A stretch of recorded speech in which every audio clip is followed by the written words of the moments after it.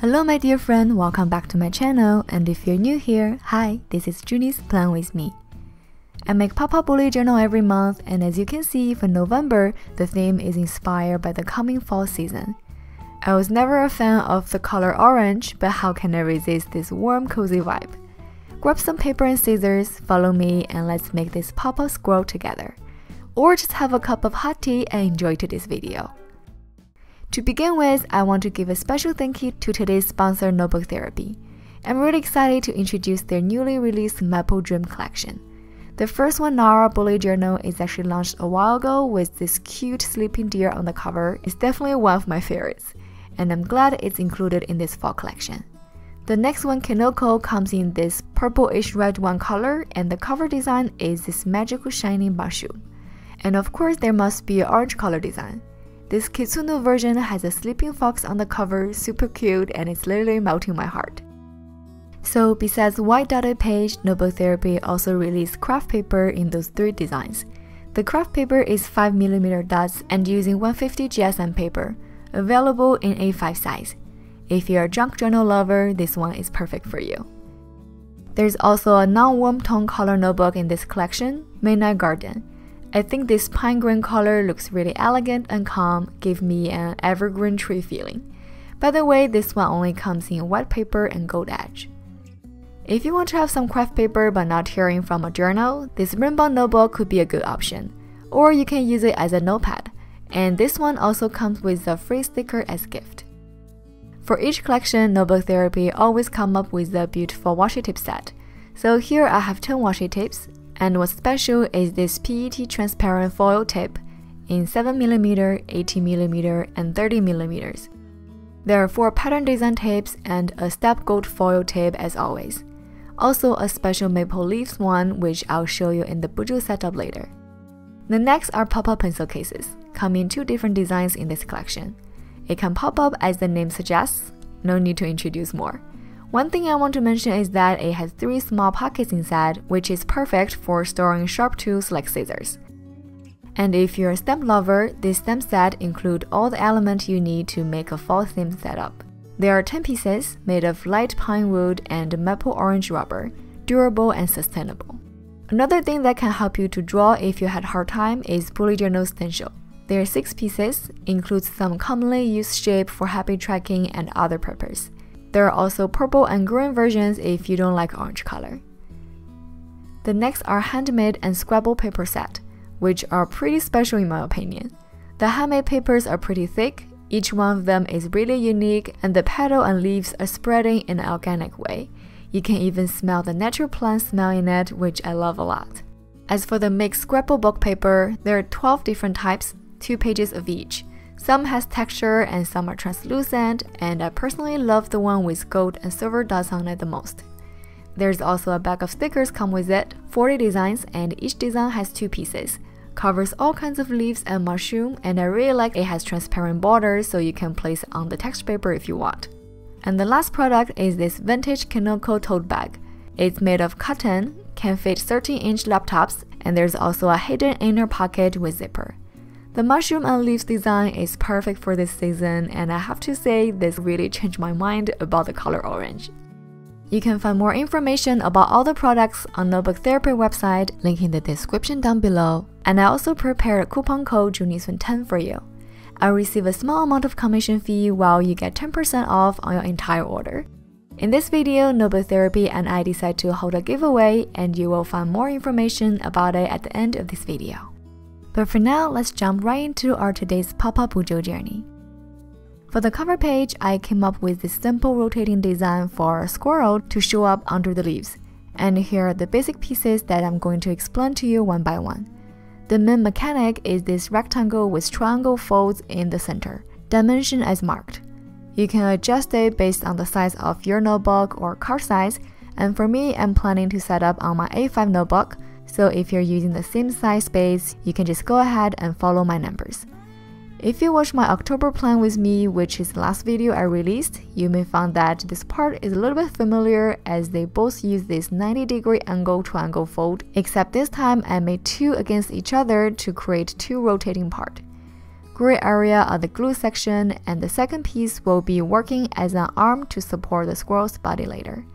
As for the last one, it could be narrower or longer, depends on how you want to place the leaves, and it can also be replaced by a thick plastic paper if you have one, which I'll explain in a second. For the squirrel, I tried out a few sizes and finally decided to make this tail about 6.5 by 5.5 cm and the body to be 7 by 7 cm. Again, if you want to adjust the overall size or maybe change it to other animals like cats, feel free to try out different dimensions and make it work the best for you. In the template I prepared for you, there's also a whole page of leaves. I watercolored them to match the squirrel and overall style. Or maybe you can pick some real leaves in your backyard and make it more fun. I actually thought about it, but all the trees in my yard just started to turn yellow and not even red, so I have to give up. Anyway, let's move on to assembling. Fold it based on the dashed line, make it into a mountain and valley shape like this. Then fold the glue section on the two ends backwards. The arm will be glued on the bottom triangle, but we'll do it a little bit later. For now, let's place the main mechanic on first. As I mentioned earlier, today's design is actually a slightly complicated version from the rotating teapot. And in that video, I also explained the basic structure of this design, so I'll leave the link in the right up corner if you are interested. Step 1 is to place the centerpiece a little bit lower in the middle area, and for the glue option, I'll be mainly using Alina tacky glue, which is super strong, and tip glue, which is good for case that you need to tear out and re-glue. As always, I'll leave links to all the supplies I use in this video in the description box down below for you. Put glue on one side of the centerpiece and remember to align the center line with the binding line while placing it on. Then put glue on the other end, close the notebook to make sure it can work while folding. Then let's put our squirrel on. The tail part can be glued on the top triangle directly, but the body won't match, and that's where the arm support comes in. And this part is exactly like how the teapot works in last month's setup. I suggest you to fold and check after every small step to make sure it works, especially the tail not to get stuck anywhere because of angle or length problem. And for the arm part, you can also cut it to make sure the body part can fit it perfectly. Before moving on to the next step, an important thing is to check if the squirrel's head is sticking out while you close it. And now it's time to put leaves on. I'm planning to build a branch in front of the squirrel, so I pick a few leaves I like, then use some help of the third piece we cut out earlier. Like I said, the size of this branch can be different, depends on how many leaves you want to glue on and how long you want it to be. If you have hard plastic material, that will be even better because you don't have to worry about showing the white paper below the leaves. Here, I just randomly cut a long piece from it, and it's actually a little bit long, so I'll fix it in a second. But yeah, after building the branch, you can start to place leaves on however you like. And the rest is just to glue all other leaves around it, which is the easiest, but it actually took me the most amount of time in this pop-up setup. Oh, by the way, in order to avoid making this page too bulky, I only use thick paper for the center structure and squirrel, and all the leaves I just printed them on a regular printer paper. For this part, I think it would be good to use the stickers from the Notebook Therapy's Scrabble paper back set, but considering I'm also selling this template on my shop, I don't want to have the copyright problem, so if you think cutting off all the leaves from my template is a little bit too complicated, you can just use the sticker from Notebook Therapy. Now we're pretty much done adding leaves. To make it more interesting, you can also put some leaves on the moving part like the triangle area or under the main structure. Before moving to the next spread, I'm going to use the alphabet stamp to do the title November on the left edge. I've never done a vertical line before, so it's kind of fun. I just got this big number stamp recently, so I thought it could be a good chance to give it a try, and obviously I need to practice more for stamping. Okay, the cover page is done. I hope my explanation is clear enough. You can find the pop-up template as digital download in my online shop at junisunstudio.com. Or if you want to recreate with your own style, don't forget to tag me at junisunxiaomei on Instagram, both on the post and in the description, so I won't miss your beautiful work. And now let's move on to the next page, monthly view. I've been wanting to do this patching calendar style for a while, but it's annoying to measure each craft paper piece and cut it perfectly. But this data craft paper from Notebook Therapy perfectly solved the problem. So I cut 15 triangles, each one is 3x5 dots, and placed them on to create this chessboard look calendar. Then I used Sarasa ballpen brown color to finish the outline and the rest. Again, use alphabet stamp to stamp November on the top. Then for the corner decoration, I decided to try out this scrabble book paper and handmade paper. It's true that the handmade paper is pretty thick for this purpose, but there's only 1 month left after this month setup. I don't mind to have a few thick pages here. And if you watch my video for a while, you may notice that I haven't introduced my new stickers for this month yet. So here we go. The theme is fall animals, but I also drew some mushroom and leaves to give it a forest vibe. If you wonder why there's no bunnies, I've made 4 cuties in this Easter sticker set, so I didn't include them here. Check out junisonstudio.com and feel free to grab the ones you like, and I also prepared November BUJO Kit as digital download, including month title, washi tip, days in week, and mini calendars. I've been pretty occupied by personal tasks recently, so you may notice that I try to reduce the work and only post 1 video per month. So in today's setup, I'll also make it simple and not much drawing.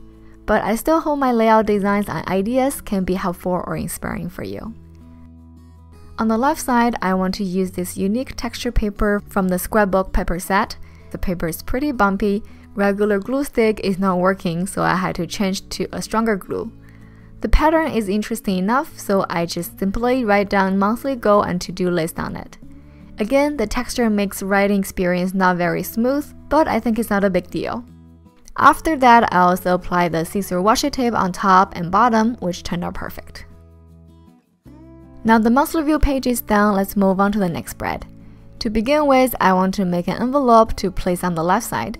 And obviously, I didn't do enough research, so the one I made is using really simple structure and not very pretty. But it'll do the job. Then I cut this gold and silver dotted paper to fit the envelope and also make it able to be folded back in.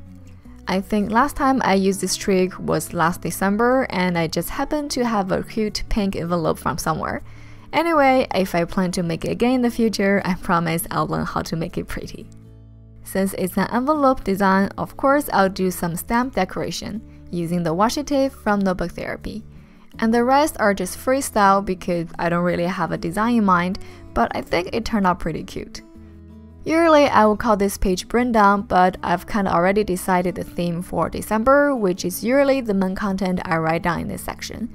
So I figure why not call it Thoughts, so I can feel comfortable to put whatever ideas I have into it, and because the letter will be folded back into the envelope, I can also write down something more personal. On the right side, as always, is my daily log. Since my lifestyle has been changing recently, I also use this page a little bit differently. It's called Daily Log, but more like Daily Focus. This month, I want to track the time and hours I spend on working, eating, and workout. And that's it. I used to make it even more specific, but I don't think I have the energy and time to track every single hours anymore, so now what's more important for me is when and how long of each activity. But feel free to adjust it to fit your lifestyle. After decorating the borders, it's finally time to work on the weekly spread. Last month, I combined habit tracker with weekly spreads and I really like it.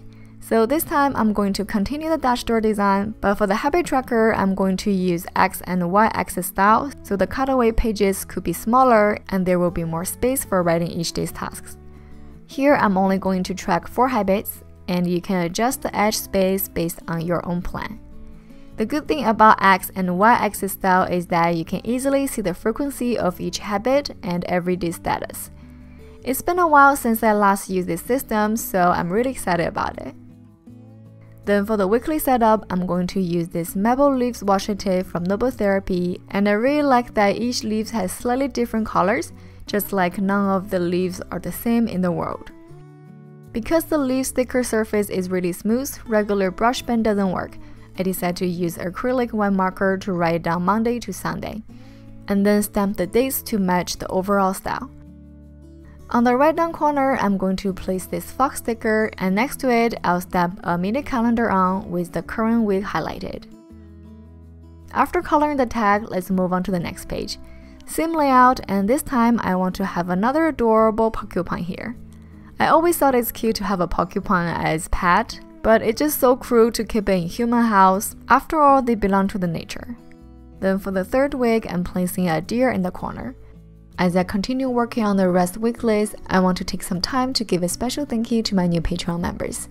Laura, Julie, Kelly, Kenya, Alexandra, and Diane. Thank you so much for your support and love, I really appreciate. In my Patreon community, you can find exclusive content, includes phone wallpaper matching the current month theme, early access to next month's pop-up design, and a lot of bonus content.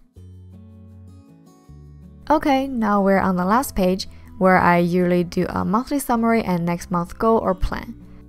Here I use the craft paper again, and I also try out this maple dream stamps. The result is really clear and neat. On the right edge, I save some space as you can see because I want to use as note to coordinate with all the weekly spreads. Especially for the notes I want to keep more than a week, this can be really helpful and I won't forget about it when I flip to a new week.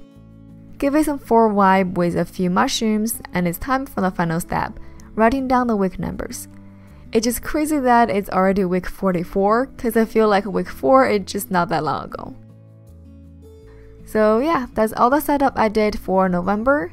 Honestly, I'm really happy with the squirrel pop-up I came up with, and I think this can definitely be on my top 3 favorite among all my designs. I think I pretty much say it every time, but I really mean it. Let me know what you think. So this month I tried to make the overall setup pretty simple, and you may notice that I didn't make a mood tracker page. Mainly because I realized that recently I always forgot to color the mood tracker, and oftentimes I have to go back and check my personal journal if I want to catch it up. Since it's not making my life better, I decided to take a break from it, but for this theme, there's so many lovely ideas from mood tracker. Feel free to adjust it based on your need. I'm just here to provide some ideas and inspirations. As long as you think it's a little bit helpful, I'll be really happy. Okay, now let's talk about the giveaway I'm holding with Notebook Therapy.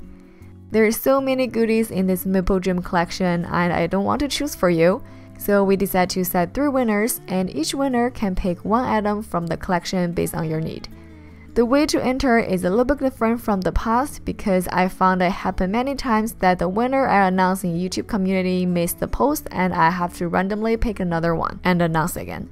So this time, all you need to do is to subscribe to this channel, like the video, leave comments down below with the gift you'd like to receive and your Instagram account. Also follow mine and Notebook Therapy Instagram of course, so I can contact you through Instagram message to make sure you can get the good news. The winner will be announced in my Instagram and YouTube on November 9th, and best luck to everyone. Okay, that's all I want to share with you today. Thank you for staying with me until the end of this video. Please leave any fall emoji in the comments and I love to see them. I hope you have an amazing November and I'll see you in my next one. Bye!